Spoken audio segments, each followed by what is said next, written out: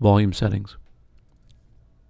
In the settings application, under sound, under the volume tab, you're going to find 3 different volume adjustments from 0 to 100%. The first one is music. This is all your media, your music, your videos, your games. The second one is notification.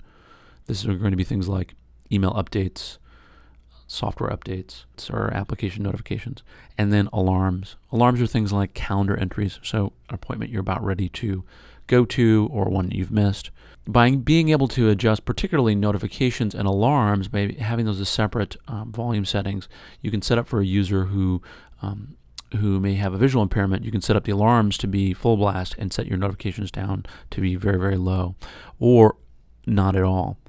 For example, for me personally, while I don't have a visual impairment, I do set my notifications. I get so much email, I set my notifications down to 0, but I turn my alarms way up.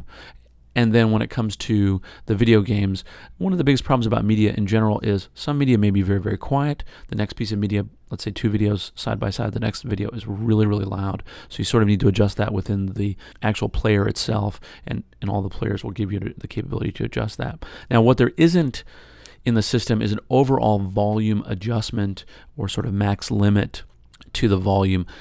This would be particularly used in the opposite scenario. Like, I'll give you an example out of my own personal life. My son likes to jack up the volume of all the videos so that it's so loud. Now, there's no way to completely limit the sound.